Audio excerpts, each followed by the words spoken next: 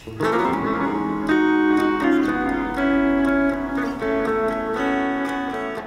McCotter, hanging out in his office. You know, there's a lot of talk about Libya right now. You know, we've been in for over a month now, it seems like. Obama went in without our approval, without congressional approval. What do you think?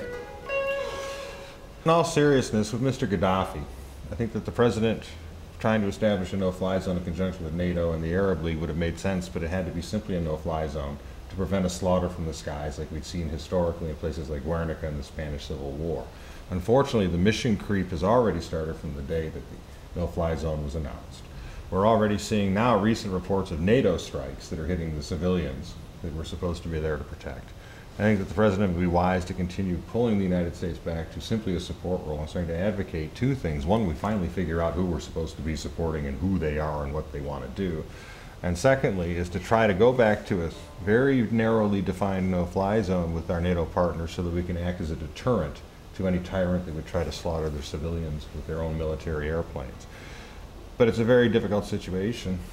I would hope that the clarity next time would be applied beforehand so that we're not searching for clarity during the military mission.